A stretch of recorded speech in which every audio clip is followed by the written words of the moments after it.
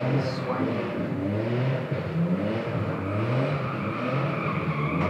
Meridian? We got a spinny boy out there doing some crazy stuff. Is he on Meridian? I picked the perfect time to do my intro.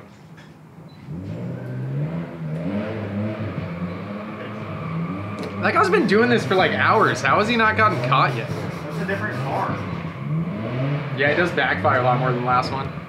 We got guys just having a drift competition out here, I guess. So. You doing your intro? Yeah. The other one sounded like a V8. It did, yeah. That sounds, I don't know what that sounds like. Sounds interesting. Alright, what's up friends? In the last video, you remember I failed terribly at doing fuel lines on the car because we did not have the right stuff on hand to be able to get the fuel lines done. So in this one, I ordered some parts.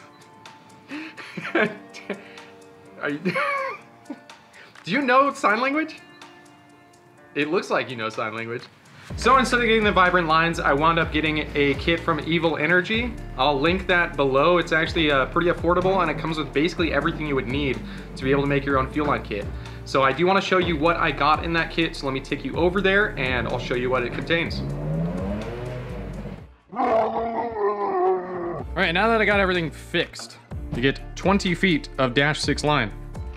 You get two 45s, two 90s, and two 180s. You also get 4 of the straights, and you get 2 different couplers if you're trying to make the lines look a little cleaner. Just going over our plan of attack here, the best way when you're looking at making fuel lines for a car is to figure out obvious routing on where the hell it's going to go. So I'm going to do 2 fittings that run off the feed and the return. I want to keep those together so I can run them underneath here, along with probably the ground wire just underneath there. Then from here I'm going to tee it off. It'll go underneath the manifold and come out. So I'm going to have one line for the feed. It's going to come out here and then be a 180 that's going to go off the side there. And then underneath the manifold again to this side and 180 to the front of this rail. Off the back, I'm gonna do 90s. They're gonna come up this way and they're going to be able to go just straight to the 2 sides of this.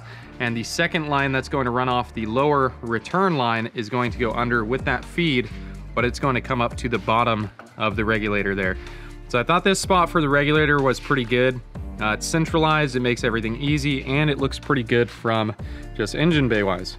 When you get a fitting, you're going to have the inner fitting. It's normally going to have some type of threading on it because it's got to go to the outside.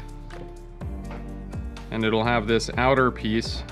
The outer piece you're going to put over the hose first, and depending on what kind you have, a lot of times they have reverse threads on the inside here.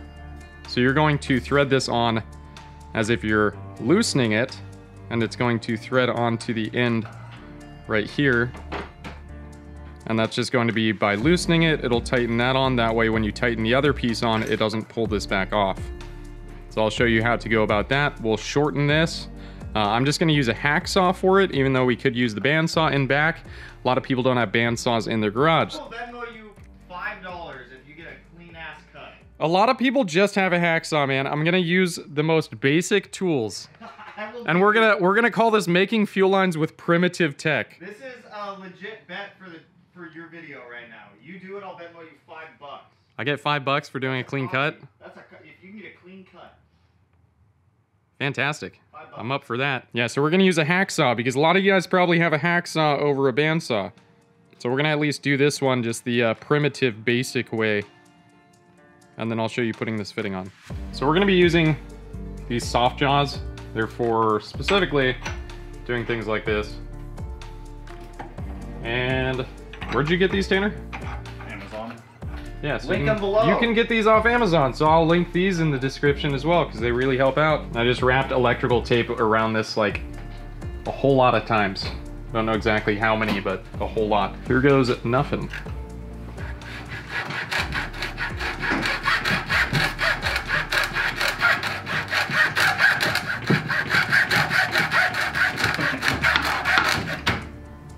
You got $5? Is that clean? You got $5 fucking dollars? Tanner got $5 for me or what? That fucking clean? How the fuck is that not clean? Bro, look at that. There, Careful. the $5 has been sent. Did I'm you? not. Did you really send me $5? Yeah, it's sending right now. Fuck yeah, dude. Now lube this bad boy. That way it has no issue because it's going to feed all the way in there. Set that up there for now. This fitting, like I was trying to show earlier, it's got reverse threads. Some of these don't even have threads. They have like barbs if you get cheaper stuff. But I know all of Evil Energies have this reverse thread on it, which makes it really nice to screw onto the hose. And all of Vibrance do as well. As you're screwing it on there, you're gonna see it come up right to the tippity tip. It'll get pretty tight. So I can see it all the way up against that flush part. Got this guy all lubed up. This is going to thread in normal. And one thing you want to watch, you can always put tape at the back of this. That's what they recommend doing. You just want to make sure as you're screwing this into the assembly that this is not backing out. Otherwise you're going to have leaks and it's going to be a bad day.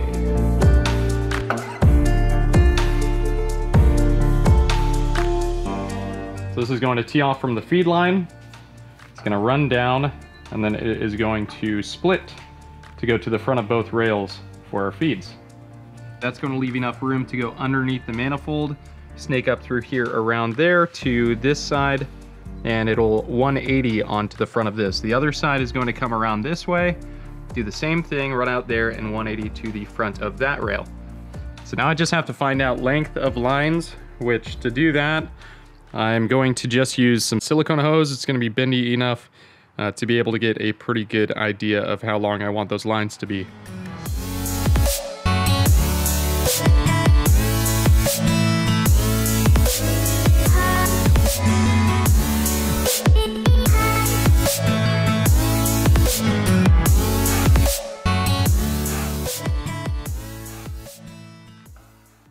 So now I have the hose all laid out. I just took the silicone line, made different marks on it to get the different lengths correct, and then I put a line where I'm going to cut along each one of these. So it goes all the way down. So that is all we're going to use right here. It's really not a whole lot. And then I've got it laid out to be able to remember how each one of these is going to go. So the two lines are going to go 180 off each one of the fronts of the fuel rails. And then for the back sides, it's going to be 290s to be able to go into the regulator. And that return line off the bottom of the regulator is going to be a 45 coming out, and then a 45 up to the actual line into the car. So at this point, we just got to cut the lines and put the fittings on, and we should be good to install this kit.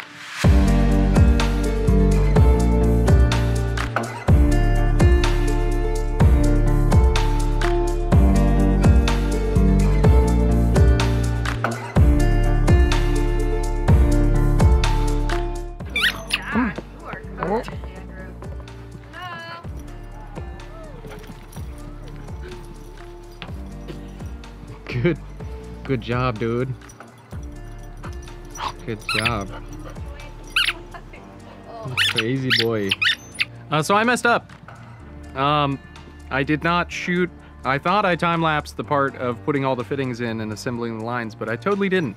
So it went the same way as the first line that we made, but obviously with other lines. So just want to take you over and show you what we did. I've got these all laid out at this point where they're supposed to go, that way I won't forget. I had them all labeled. I just wrote little like driver's front, driver's rear, return line. So I've got the dual 45 off that. That's gonna follow the other line underneath. For the front, I have the 180 that's gonna go underneath the manifold to a straight. It's gonna connect to the V. The other sides are the exact same as these, just different lengths to be able to connect that properly. So at this point, we're going to go ahead and put them on and hope everything lines up correctly.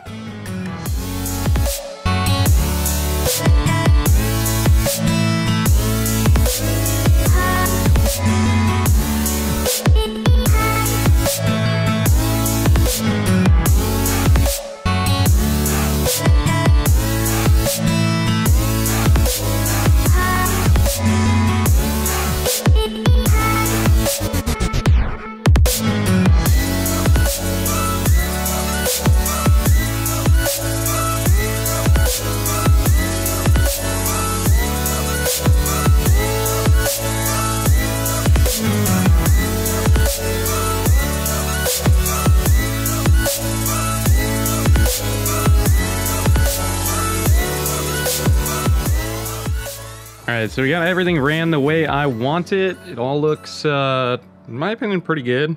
So, I mean, I would have loved to have tucked these down, but with how this comes out back here, I didn't want to put anything else lower to possibly get in the way of that pipe coming up.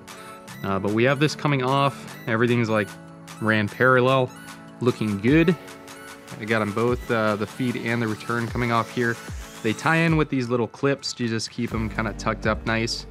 And then that feeds underneath, out to this side, and wraps around there. I made sure that we wouldn't have any clearance issues with that. And then on the other side as well, just feeding from there in here underneath the throttle body.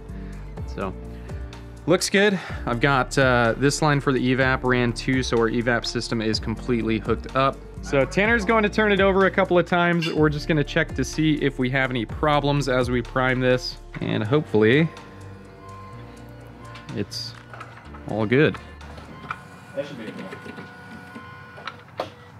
You have a fuel pressure gauge on there, right? Yeah. I mean, it's holding at 50. Nice. Is that phone off Chewy? Yeah. I'm not seeing any leaks. The problem with these lines is they're so fucking hard to check.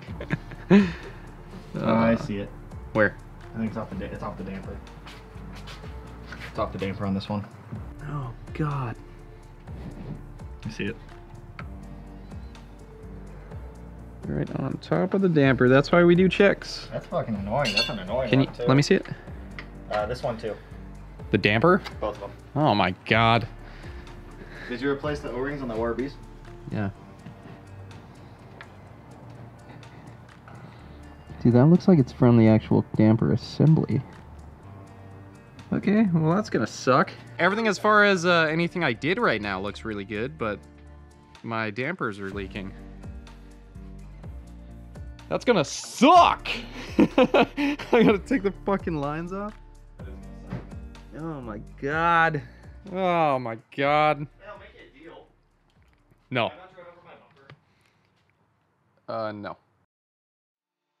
All right, boys and girls, more time has passed. So I got everything cleaned up. We retested. I'll do a quick test just to make sure it holds pressure. But I also went through and did a lot of random stuff that was bugging the hell out of me. Don't mind that hammer there. I wasn't actually hitting anything with it. I was just using it as a, way to take out rage and stuff. But I removed this. I rerouted some lines because I hated how many lines were going through right here. The factory system really doesn't leave you a lot of room to not have just hoses and wires and stuff everywhere. So I think I've got it where I like it right now. It's a good mix of kind of decent looks as well as efficiency, so I'm happy with that. So we're going to retest, just make sure we don't have any other leaks. I took off both fuel rails and tightened the pulse dampers.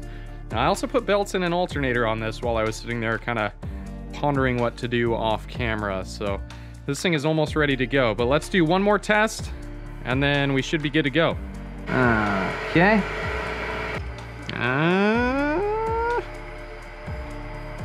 Solid. Solid. Solid. Solid. We good? You're leaking off the damper, I can see it. What? I'm joking. Oh my. Where am I? God, why the fuck would you say that? No leak. No leak. No leak. No leak. No leak. 50? 50. Sweet! You guys want to see Phoenix? Of course they do. Come look at Phoenix. We never have Phoenix outside. What's up, Mikey Butt? Hi, bud. Good boy. Good boy.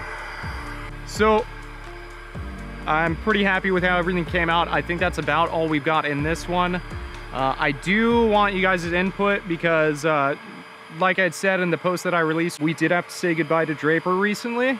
And it's been pretty tough. So he's kind of been our dude that's been here helping out in all the videos. He helped me do brakes in that one video. We've tried to show him a lot. So it really helped us out. Me and Tanner Draper was a big part of everything we did, so it was a really hard decision we had to make on that. There was just no getting better as far as everything happened. I tried, I spent thousands of dollars trying to help him, and out of nowhere, he randomly came down with something called IVDD, and for the week before we had to say goodbye to him, I was basically carrying him down the stairs, helping him walk because his back legs weren't working, and a bunch of stuff. So they gave him a shot, and when the shot wore off, it was like instantaneous pain. So it was really hard. We're trying to incorporate Phoenix a little more to, you know, keep him in the mix and keep him happy as far as everything going on right now. But I need some insight from you guys because we do want to do some merch for the Derps. So if you want to help out with that, give us some ideas and different things, sayings we can put on there. Obviously we called him Waggy Butt. Just a lot of derpy little energy going on there. So we could really use the support, and I appreciate all the support you guys have given us thus far. We should be able to have this thing running here soon. I think we've only got like 2 things left on it before it runs. So see you guys in the next one. You have a good one.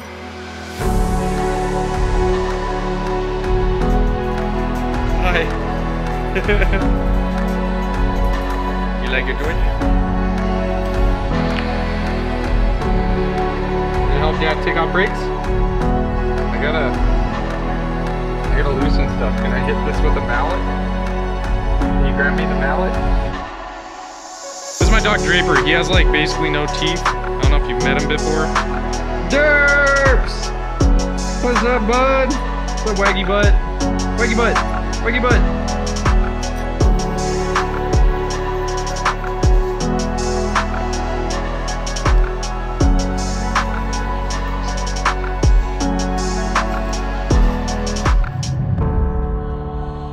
No, go slow, go slow. Slow.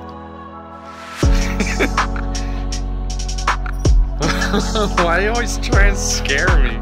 Trip, you wanna go get coffee? You wanna go get coffee? Okay, you ready? You have your stuff on? Go get your stuff on. Come on. Come on, let's go. Let's go get your stuff on. No, you don't have your stuff on. Come on. Oh, you are just excited. You wanna get coffee? You wanna get coffee? Yeah, you do. Yeah, you do. Or are you driving the car? You need the keys? Here. Here.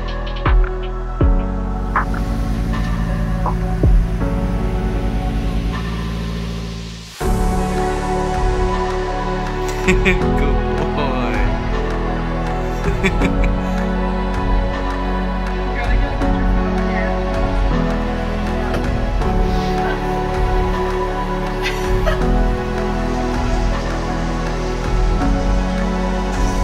Draper.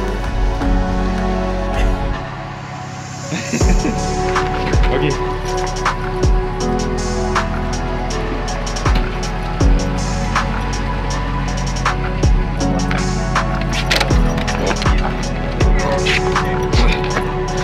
You got it. Just taking baby for a ride in the race car.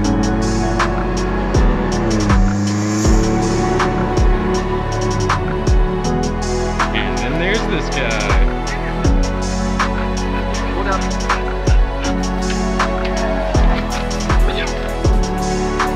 Good boy.